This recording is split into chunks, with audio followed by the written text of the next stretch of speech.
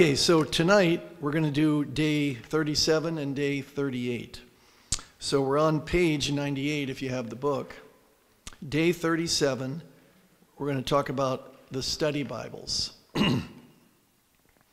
Study Bibles are great tools, and there are many of them out there. They're like a Bible and a Bible commentary in one. On each page of your study Bible, you'll find notes written alongside the text of the Bible.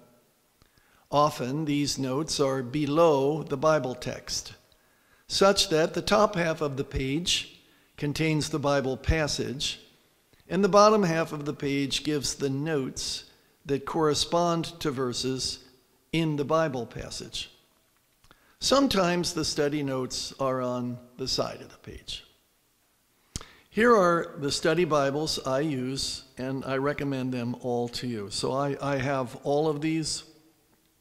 I've read all of them. I like all of them. First of all, the Quest Study Bible. This is my favorite. Most of the notes are in the form of questions and answers. So instead of just plain commentary, what Jesus means by this is such and such. It asks a question, and then it answers it. These are the questions Christians should be asking as they read the Bible. The answers are outstanding. Now, we have time, so I'm going to pause a little bit here. Here is the Quest Study Bible. Of course, you can get it in leather, or it doesn't have to look like that. But anyway, I just want to give you some examples of how these questions and answers work. So let me read a few to you. And I'm not even going to turn a page in my Bible. I'm just opening here to 1 Peter chapters 2 and 3. Okay. Now in chapter 2. He talks about slaves. Peter does. And so here's one of the questions, and it's in a great big box, this big. Why doesn't the Bible condemn slavery? Isn't that a good question? And then here is quite a long answer to that. And the answer is extremely insightful. Now, on the right-hand side of the page, it's the passage where he talks about husbands and wives. And one of the things he says to wives, Peter, in verses 3 and 4, don't let your adornment be the wearing of dresses and the braiding of your hair, so forth. And so the question is, what's wrong with being stylish? And then it gives a really neat answer. And then in this same passage, it calls wives the weaker vessel. That's the old King James. This is the New International Version, and it calls her the weaker partner. And so the question is, why call wives the weaker partner? In what sense are they weaker? And it gives a fabulous answer. And then it says also in this passage, wives, be submissive to your husbands. And so in this case, there's a big box at the bottom. Isn't it chauvinistic to teach wives to submit? That sounds like a 21st century question, doesn't it? And here's a great big answer right here. Like I say, these are the kind of questions Christians should be asking, and the answers are excellent. And then one more, it talks to husbands, and it says, live with your wives in an understanding way so that your prayers will not be hindered. And the question in the margin is, how are prayers hindered? And then, it gives an answer. So from Genesis to Revelation, that's what the Quest Study Bible does. And I think, I would say that I was more blessed personally reading the study notes in this study Bible than any other study Bible, although I do love them all. Whoops. But, okay, so there's a little sample. And then another one is the Life Application Bible. People love this study Bible because of the word application in its title. It's strong on application, and its notes are easy to understand. Then we have the Serendipity Bible. This is designed for Bible study groups. If you want to lead a Bible study group but don't know how you would lead the discussion, this is perfect. Each paragraph of Scripture has 3 sections of questions that bring out the meaning of the passage. The 3 sections are, first, open. These are icebreaker questions that get you thinking about the themes in the passage. And then dig. These are questions that make you explore and study the passage. And then reflect, questions that apply the passage to your life. Now, here is the Serendipity Bible right here. And just like I did with the Quest Study Bible, I'm going to give you an example of how they do this. Now, I'm on the page where in John chapter 13, where Jesus washes the feet of the disciples. You remember that story. And he said, if I, your Lord and Master, wash your feet, you should wash the feet of one another. Now, so now I'm going to read to you the 3 categories of questions. And first of all, the open questions, for just like opening the discussion. And in this edition of the Serendipity Bible, all the open questions have a cup of coffee pictured in front of them. The idea is, these are the questions you ask when you just sit down and have coffee with a person, pretty much even before you've opened the Bible. Well, anyway, so here they are. Listen to this. Imagine saying this to your Bible study group, and tonight you're going to study the passage of Jesus washing the disciples' feet. What were the special meals in your family? Thanksgiving, Sunday lunch, birthday dinners, Christmas? And what was usually served? Now you see that has nothing to do with the Bible text, but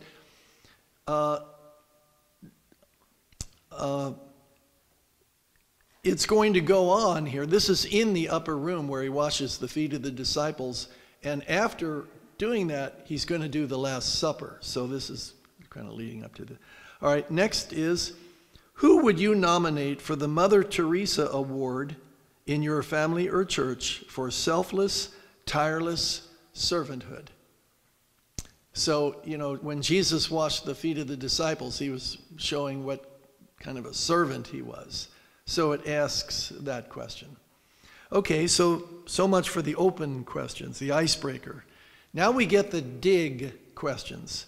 And in this version, it's got a picture of like a Bible, just a sketch of a diagram of a Bible. So remember now, in the dig questions, it says questions that make you explore and study the passage. All right, so here we go. What does Jesus know that escapes the disciples' attention in verses 1, 3, and 11? So you have to look in your Bible at verses 1, 3, and 11. Find the answer. Hence, what impresses you about Jesus washing their feet? Question number 2. If you were Peter, would you have reacted as he did? This is where he said, oh, Lord, then don't just wash. First he said, don't wash my feet, Lord. No, and Jesus said, unless I wash your feet, you have no part in me. And Peter said, well, then not just my feet, but my whole body. So would you have reacted as he did? Why or why not? While Peter is taking the washing of his feet literally, what do you think Jesus meant by his statement in verse 9? And then what did he mean by his statement in verse 10? So you have to look at verse 9. You have to look at verse 10 to find the answer to that. Here's another one. How does Jesus challenge their idea of what it means to be the chief followers of the Messiah, verses 12 to 17. What role reversals do you see here? So you have to read verses 12 to 17. All right, and then we have the reflect questions, the application questions. And here the symbol for it is just a diagram of a heart. So these questions now are set off, you can see. All right, so here are the application questions. In your spiritual life, who is one person who has demonstrated what it means to wash feet? What did he or she do? Here's a second application question. Specifically, how will you put Jesus' teaching into practice in at least one relationship this week at home, work, or church? Yeah, but the question is, how will you put it into practice at church? So see, now here's my point. You don't have to prepare at all to lead a Bible study group. All you got to do is use your Serendipity Bible. And hopefully everybody else in the group can go out and buy a Serendipity Bible too. And you can go through, like, for example, the whole book of John every week. You do one of these sections, and you do the open questions, the dig questions, and the reflect application questions. So this is super. It requires no preparation on the part of the group leader. So let's go on now. We've got the Nelson Study Bible, excellent study notes written by a team of conservative Bible scholars. Then the NIV Study Bible, again, excellent study notes written by a team of conservative Bible scholars. Another one is the Reformation Study Bible, also known as the New Geneva Study Bible. Those two study Bibles are exactly the same. The only thing that has changed is the title. Excellent study notes written by scholars who stand in the tradition of the 16th century Protestant Reformation. Then the Ryrie Study Bible. All the notes are written by one scholar, Charles Ryrie. Then the MacArthur Study Bible. All the notes are written by Pastor John MacArthur. It appears to me that the study notes in the MacArthur Study Bible are identical to the commentary in the MacArthur Bible Commentary. So you don't need both books. I have both books, and I have noticed this time and again. I'm very confident that these are absolutely identical. All of the commentary in the MacArthur Bible Commentary, it's all in the MacArthur Study Bible and vice versa. So, and then Dake's Annotated Reference Bible. I should have brought this to show you. It's extremely small print, and I think that's the only way you can get it. This contains probably the most study notes of any study Bible. All are written by Finis Dake. And his study notes are just from one end of the map to the other. He tells you pretty much a lot more than you want to know. But, still, okay. So, I recommend that you pick a study Bible. As you read through the Bible in 1 year, we've already covered that in a previous evening. So you'll be using your study Bible as more than a reference tool. If you invest 30 minutes each day, you can read through the entire Bible and all the study notes in 1 year. It will be a great blessing to you. You'll grow by leaps and bounds, and so will your love for your Bible. Now tonight, when Dan Lyons came in, I just happened to notice that he was carrying the Jeremiah Study Bible. And I have never seen that before, and it's not in this list here because I don't have it and I haven't read it and so forth. But obviously, that's by David Jeremiah, his notes in the margins and so forth. Okay, so there's another one for you. I'm sure it's very good. So anyway, so my recommendation then is that you not use your study Bible as just a tool. If you want to find out what such and such verse means, let's open the study Bible and see what the notes say about that. Instead, read it. And it seems to me that the number of words in all of the notes equal about the number of words in the Bible. For a typical study Bible, it's about the same. And that's why I say, if you read 30 minutes a day, you can read your whole Bible and all of the study notes in 1 year. Because if you remember a couple of weeks ago when I was teaching about how to read through the Bible in 1 year, I said that it only takes 15 minutes a day. So you'd be, spending about 30 minutes, and the other 15 minutes would be going through the study notes. So let me read now these little fillers I have. When children of God look into the Word of God and see the Son of God, they are changed by the Spirit of God into the image of God. I love that. Warren Wiersbe said that. And then here's something by Immanuel Kant, philosopher. The Bible is an inexhaustible fountain of all truths. The existence of the Bible is the greatest blessing that the human race has ever experienced. And Jerome said, ignorance of the Bible means ignorance of Christ. And then here's a story that I really love. An American soldier during World War II met a native on a remote island. The native could read and was holding a Bible. When the American soldier saw the Bible, he said, "We educated people no longer put any faith in that book." The native was from a tribe of former cannibals, and he replied, "Well, it's a good thing that we put faith in this book, or you would have been eaten by my people today."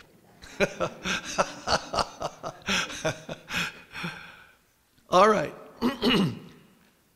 That's what I have to say about the study Bibles. Now, would anyone like to ask a question? Dake. Yeah. It's very old. It's only in the King James. But yeah, you can buy that. If you go to Amazon.com and type in Dake's Study Bible, it'll come right up, I'm sure. Yeah, I think he was an American. By the way, I can show it to you in my office, sometime. Ask me and come in and I'll show it to you. It is in small print, and I don't think you can get it in large print. It's one of those things that probably comes only in one format. King James, small print, and all of the pages are the same. But it is jam-packed with study notes, and sometimes he really goes far out there talking about some kind of theme. Any other questions? What are the different versions on these? I know the Quest is in the NIV. Yeah. The Life Application Bible, is that? My Life Application Bible is the New Living Translation, but I think that you can get the Life Application Bible in several different versions. Most of the study Bibles, I think, you can probably get only in one version. But there are a couple of study Bibles, several, I think, that you can get in several versions. You can pick. And a place like christianbook.com is a good place to see what your choices are. You go to christianbook.com and then you type into the window there something like Serendipity Bible, and it'll come up, and you'll see. The Serendipity Bible is the New International Version, the one I have. And I don't know if it comes in different versions. Maybe it does. Maybe it doesn't. but a place like christianbook.com would be able to tell you what your choices are, if you have any choices about that. Any other questions?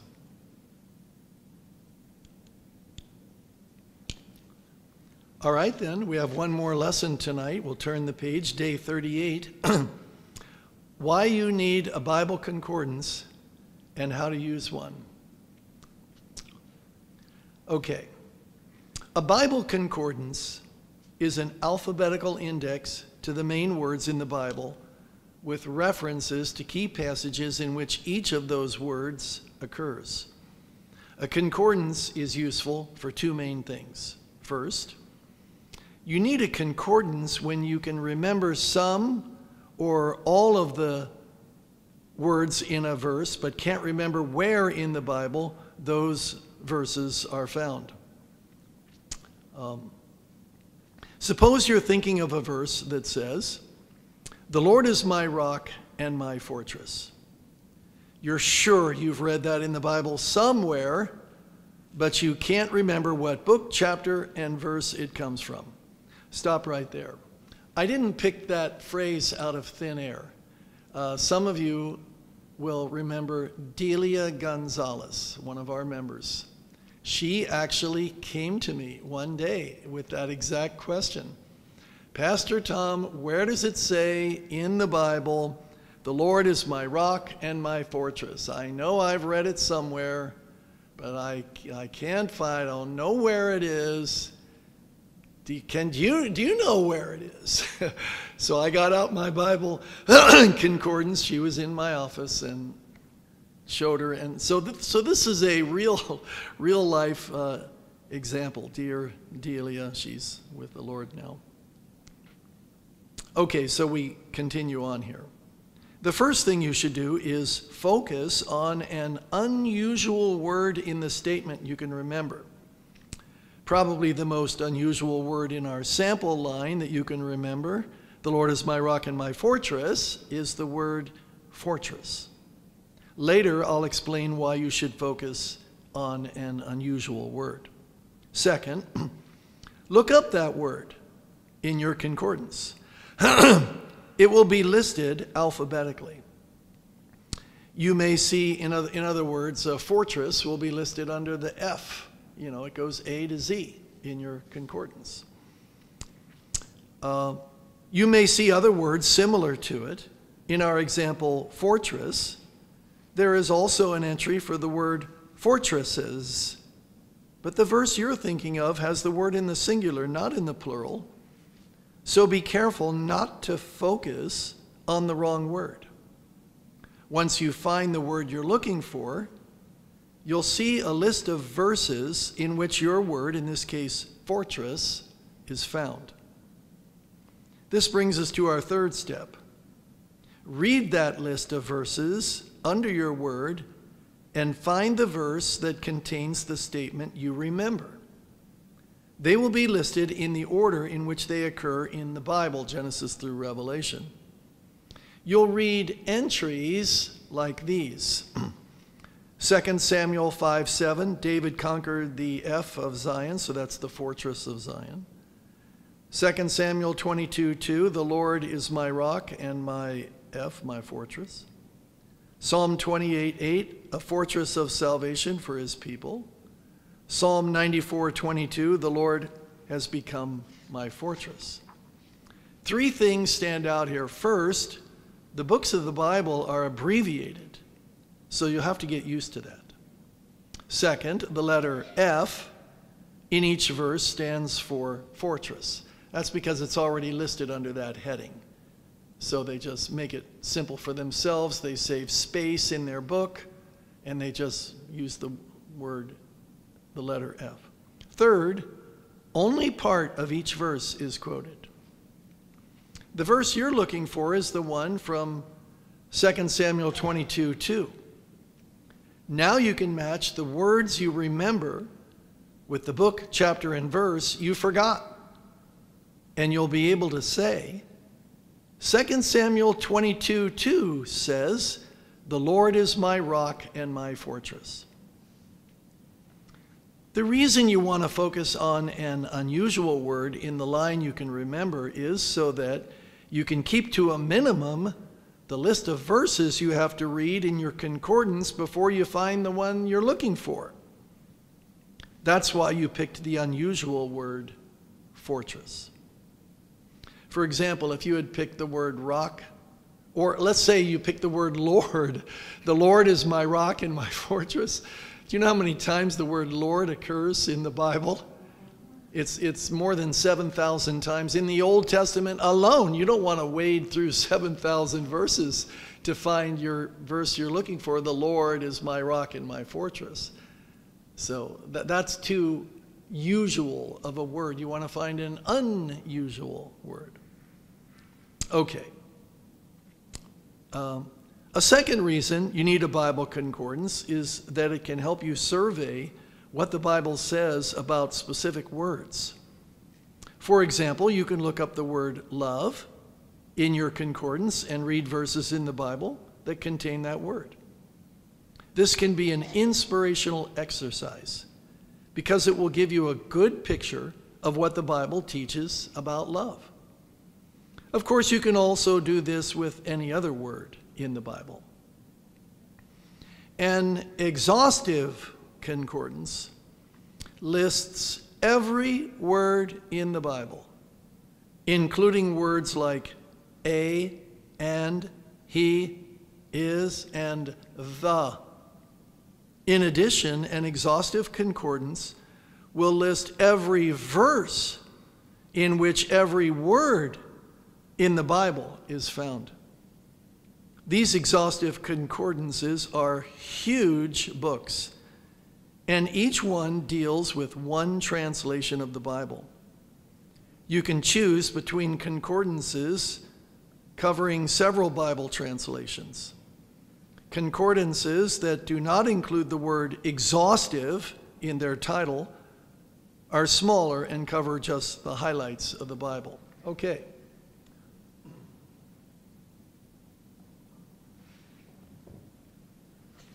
Here is an exhaustive concordance of the Bible right there. It's called Strong's Concordance. Doesn't say exhaustive in the title, but it is. Now, you can kind of tell how small the print is, you know.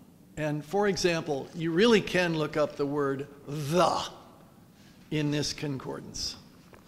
And it might have, I'll just guess, 60 pages. And on each page you've got 3 columns. And each column, I'm just going to guess, is 100 lines. You know, and you might have 60 pages or I don't know, 15 pages, whatever it is, telling you all the verses in the Bible where the word the occurs. Okay? So this is one you can get. And this is the first one I ever got. I got this one when I was a young man. And then the New American Standard Bible got translated. I think that was like in the 1970s. And that was a newer version of the Bible, so I, started reading it and so forth. And then they came out with the New American Standard Exhaustive Concordance of the Bible. So this does exactly the same thing. It also has 3 columns on every page, maybe 100 lines, I don't know, 80 lines, whatever, per column. And a zillion pages in this book, and it covers every single word in the word how many times does occur, in the Bible? It's all in here. Well, then I got into the New International Version, and here's the NIV Exhaustive Concordance of the Bible. And I probably don't have to open it, but there it is. Same thing. They do the same format. 3 columns, small print, and you can tell that each one of these exhaustive concordances is about the same size. The only difference is the version of the Bible you're looking for. So that's that. Now let's go on.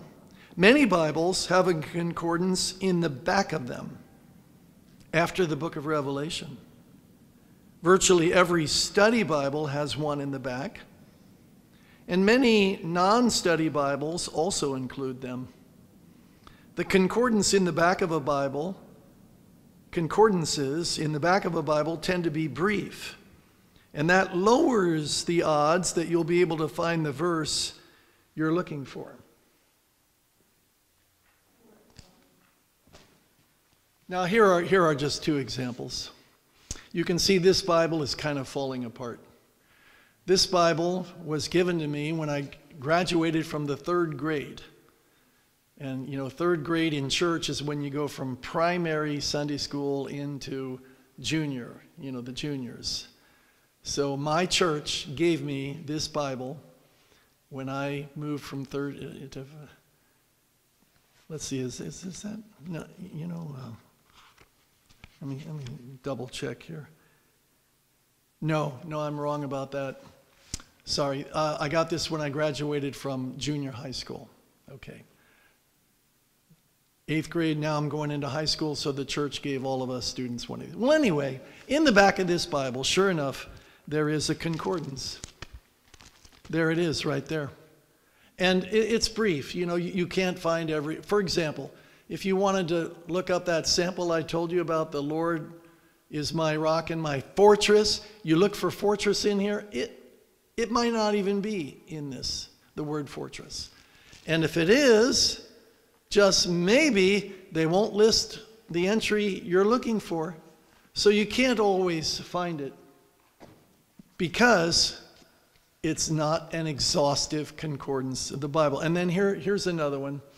This is the Gospel Transformation Bible, English Standard Version. And just to say, you know, this has a concordance in the back of it. This, by the way, is a study Bible that wasn't even produced when I wrote my book, and so I don't have it in here as a one of the study Bibles. But the Gospel Transformation Bible, it is a study Bible.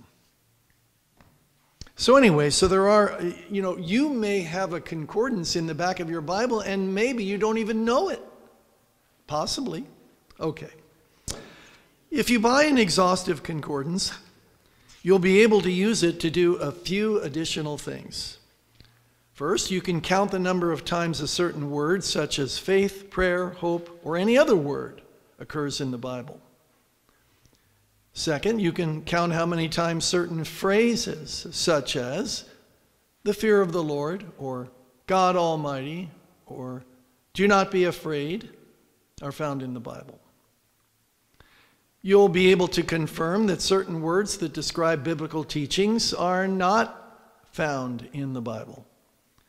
Examples are the words rapture and Trinity. If you look those up, even in an exhaustive concordance, you won't find them. They're not in the Bible. They're not in an exhaustive concordance, so they're not in the Bible. Still, they do describe teachings in the Bible. So we use the words. And then you'll notice that in each verse you're looking at, the key word has been given a number. That number links you to the same numbered words in the Hebrew dictionary for the words in the Old Testament and Greek dictionary for the words in the New Testament in the back of the concordance. So you can study the Hebrew and Greek meanings behind the English words. Often, people in the church I serve ask me where a certain statement is found in the Bible. If I can't recall from memory where their statement is found, I pull my concordance off the bookshelf and within a minute tell them where their verse is found. Then I notice a look on their faces that says, "What was that you just did? How did that book help you find my verse so quickly?" Such people are unacquainted with a Bible concordance, but I don't want you to be unacquainted with it. Get one, and you'll find yourself using it regularly and loving your Bible more. Okay, little poem here. Within this wondrous volume lies the mystery of mysteries. Happiest they of human race to whom their God has given grace to read, to learn, to hope, to pray, to lift the latch and find the way. And better had they ne'er been born who read to doubt or read to scorn, namely, read the Bible. Now, okay, so that's it. But let me also just say here, you know, with the internet, you almost kind of don't need a Bible concordance at all. Let's just say you're looking for that verse, "The Lord is my rock and my fortress." All you got to do is go to google.com, type in "The Lord is my rock and my fortress," and your book, chapter, and verse will come right up. So you know, if you have your computer and the internet, you don't exactly need it for that purpose. But still, you would need it. For example, if you want to find out how many times in the Gospel of John the word love occurs, you know, you look love in your exhaustive concordance, and then just look at the verses coming from John and count them up, you know. So if you type that question into Google, you might get the answer, and you might not. I'm not sure. But anyway. All right, any questions about concordances?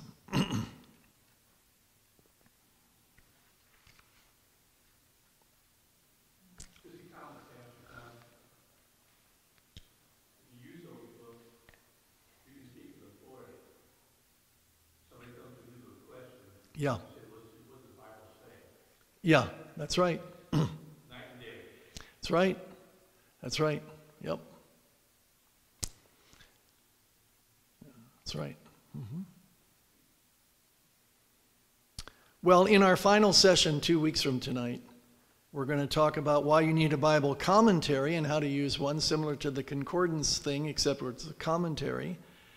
And then the final one is why you need a Bible dictionary and how to use one. And then we're going to look at the 10 verses in Psalm 119 that say how David loves the Word of God. There are 10 verses, all in the same psalm, Psalm 119. Notice I didn't say in the same chapter. Psalm doesn't have chapters.